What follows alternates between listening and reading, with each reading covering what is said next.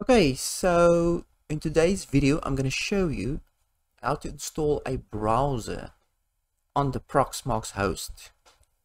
So let's say you have one computer, say pretty much just a laptop, but you still want to play around with Proxmox.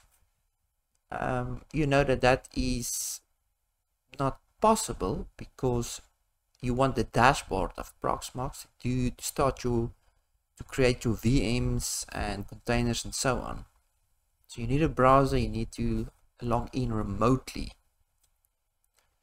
to use Proxmox. But you can actually install a browser on Proxmox, on the Proxmox host without a problem.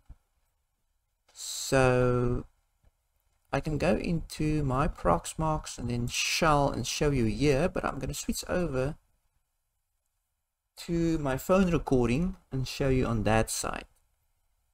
Here on the phone, as you can see, I'm on my Proxmox host machine. I'm just taking it with my camera. Right, so in order to run a browser, which is a graphical application, you need to install xserver.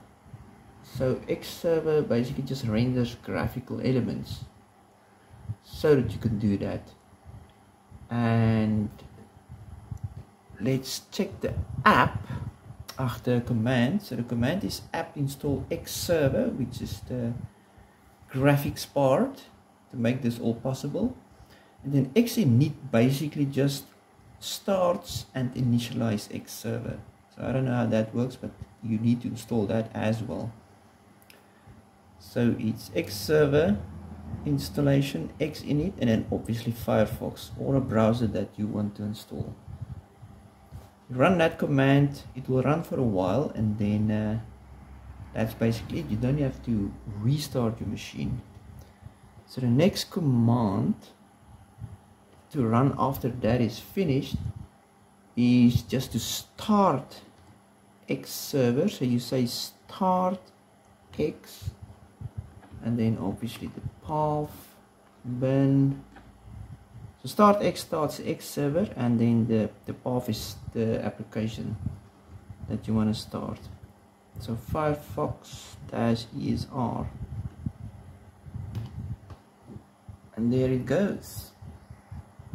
There it goes. So now you can actually just,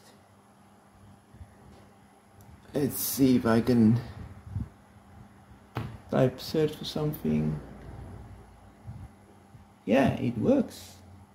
So now you can actually access your Proxmox host via the browser on the host. Confusing. I had to plug in my mouse quickly. So we can go to my Proxmox machine. So that is https://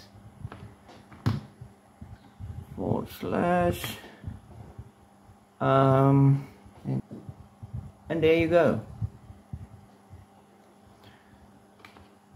So obviously root, so default username, and then your password obviously. Right, so that is just that thing. That's annoying. I thought I got rid of that, but anyway. And there's my Proxmox on this side. pfSense, Ubuntu, good stuff. So you can do this on one machine. Easy peasy.